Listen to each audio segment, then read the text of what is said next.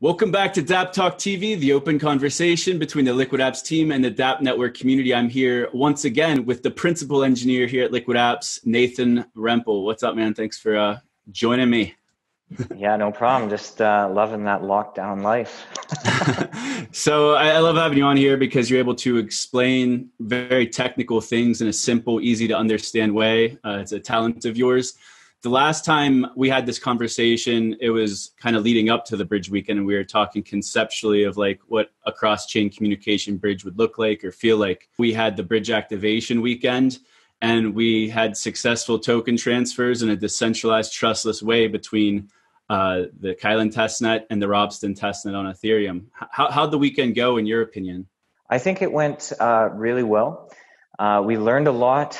We saw it work in the end, which was fantastic. It was working quite reliably for sort of the early stage of development it was in. And that gave us the confidence to continue developing it. And having that testnet coverage, having all our, all the DSPs on the DAPP network participate in that test really illustrated a lot of the places where we could make technical improvements, where we could make the process faster, we could make the process more reliable, we could make the process safer for the people using the service, and make it cheaper for the DSPs who are providing the service. So after that event, we went on to take all those learnings and figure out the stages that we could take to implement them. And we're very close to having the first sort of very primary set of upgrades in place that would make this production ready. And then we can continue to roll out additional quality of life improvements or plugins that would make the service easier and easier for people to use in different ways on both the Ethereum and EOSIO networks and any other future networks we add to the service. Everyone was all excited right after the bridge weekend. We put out the demo video, and I think there were some expectations that maybe like a production bridge would launch immediately, like the next day or the next week. And that obviously wasn't the case. I thought we were pretty clear going into it that this is test nets, and then there was going to be a process after that. So I know just from following you guys in Slack and hearing you guys on the team calls, like there's been a lot of improvements made between the bridge weekend and today. Like, what are some of the improvements that have been made to the communication bridge since then? Well, I think the first thing I'd like to think about is it's interesting how when we had a proof of concept come out, and it's sort of the first iteration of how we can realize this technology in sort of a secure way with the tools we've built. And you always have early adopters in any new technology, right? People who are happy to jump on the Kickstarter, jump on the earliest release. They're just so excited they want to be on that bleeding edge.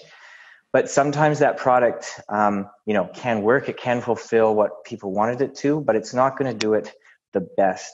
And we love everybody's excitement, obviously, about the bridge. And we're like, it just shows how useful it may be to the community that people want to jump on it so early, grab onto that bleeding edge. We just hope it doesn't cut anybody along the way, because, as you said, we've made some awesome refinements. So some of the big things is keeping the bridge in sync. Previously, that sort of synchronization process had a lot of moving parts. And now, after understanding how the bridge is being used sort of in the real world, in the real network, we've been able to make a lot of optimizations to that requires fewer steps, a less complicated process, simpler state tracking, and easier recovery. So all of this means that it's just going to be simpler to deploy, and it's going to run smoother, and it's going to be safer for people to use, because the state, we now have message and receipts are now like tightly coupled as pairs in the background. And what that means is that users who transmit tokens will know for sure if a receipt comes back that everything's handled correctly. And if anything goes wrong due to the vagaries of blockchain approvals and gas price changes and people putting the correct account names even for their transfers, there'll be protocols in place sort of with the common phrase is sort of like a timeout or a timer lock, where then after a certain period of time, users can automatically, without any other external intervention, retrieve their funds, correct the mistake, and try again with sort of no loss to them. And then additionally, that the DSPs are signing transactions in either direction, and that is done in a secure and a sort of gas affordable way has also been improved, which greatly improves the security for everyone involved. Mm-hmm. So all of those improvements are much appreciated by the developers out there. We're recording this on Friday. Yup is in the process still of deploying their bridge, which is going to be the first one in production. So that's exciting that we're going to they have kind of like a DeFi component to what they're doing. So their bridge is kind of, it caters to Ethereum users as far as the yield farming and the LP tokens and a Uniswap, but then all of their heavy liftings happening on the EOS mainnet. So all of the improvements you mentioned earlier that help make the lives easier for DSPs and for the developers building on the bridges. But how do we make it as simple as possible for like an end user? If I'm an Ethereum user, how do I make it so that they could be doing things on a different network, potentially an EOS.io chain or the EOS mainnet? How do you make it as simple as possible so that they, I guess, don't even realize they're on a different chain? Right. So I think that's where our V-Account technology on the EOS network will prove very useful. We have some people out in the wild using DAPP accounts quite heavily. And with the launch of the EOS.io EVM by Syed Jaffrey, there's components in there that can make EOS more user-friendly to Ethereum. And a big part of that would be the key recovery mechanism on Ethereum. And so what that means is we could actually have Ethereum key-based DAPP accounts or virtual accounts where now Ethereum users could interact with the EOS network natively, but utilizing their existing Ethereum keys, signing contracts with MetaMask, things that they're familiar with. And that would hopefully help sort of ease the adoption for Ethereum users who want to come onto the EOS ecosystem to utilize the power that the blockchain provides.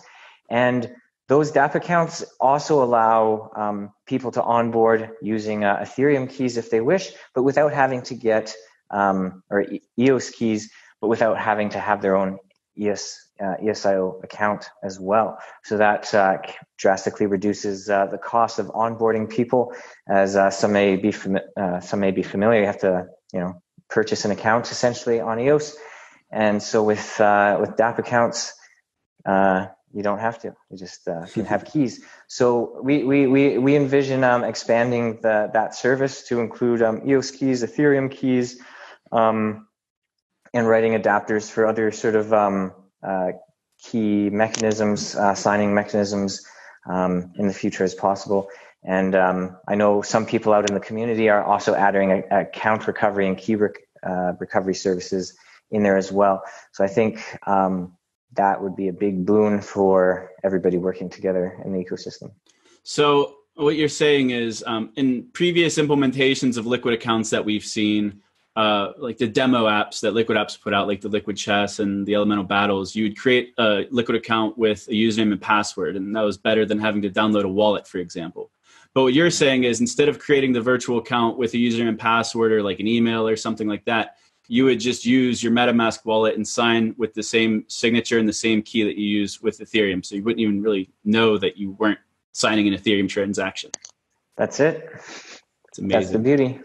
So it seems like the theme of today's conversation is just making everyone's lives easier. It's from the end users and how they interact with their wallets, keys, and applications, to the developers interacting with these bridge contracts, to the DSPs. So we talked a little bit about some of the things that made the DSPs' lives easier with the bridge. But in general, making DSP lives easier is something that we're kind of working on in the background here. So was there any other insight you gained from working on all of these bridges and all of the DSPs? Because this is some of the most interaction we've had with all of these different parties, like very frequent, like every day conversations with these DSPs and the projects like Yup working towards a bridge deployment. Is there anything, other insights you've picked up on, or anything you're working on in the background or planning to work on that you're able to talk about?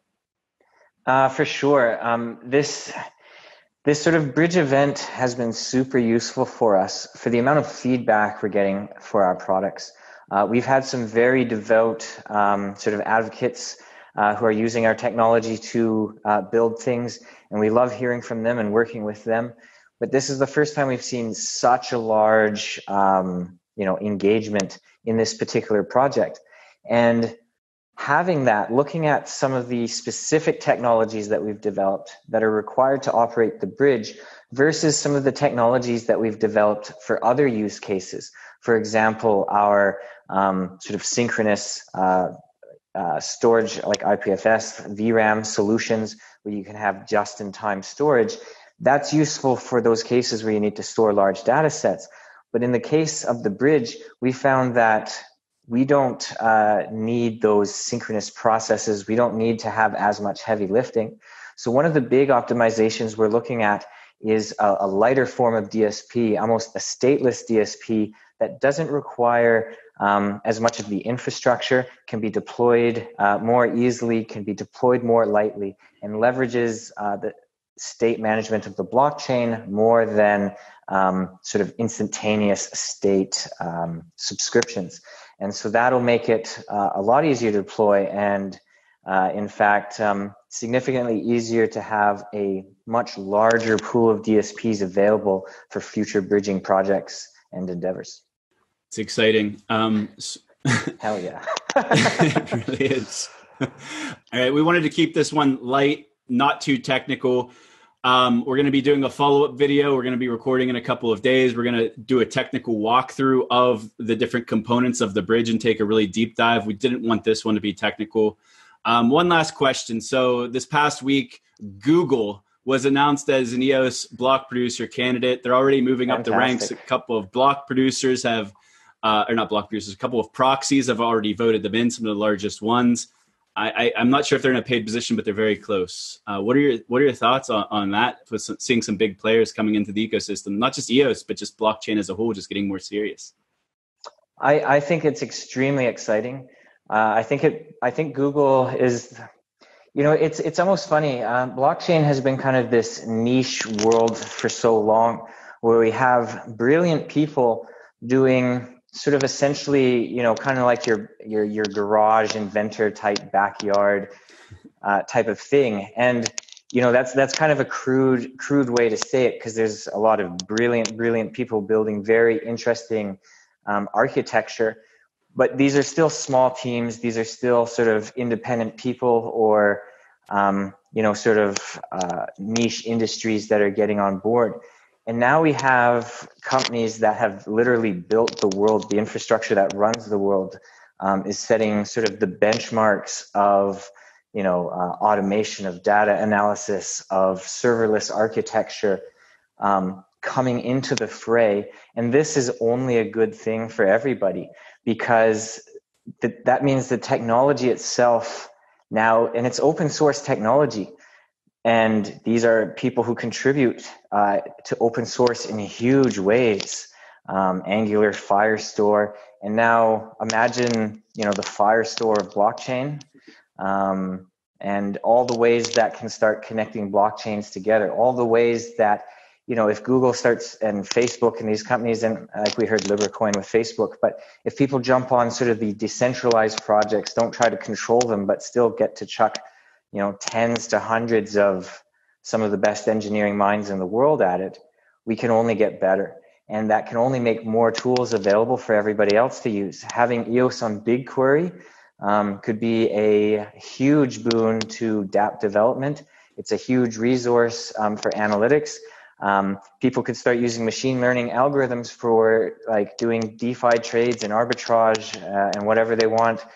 From a financial perspective, but they could start using these machine learning algorithms to interact with blockchains in all sorts of exciting ways around UBI, identity, and anything that we can imagine. It's an exciting time, and I'm glad Google's jumping in the space.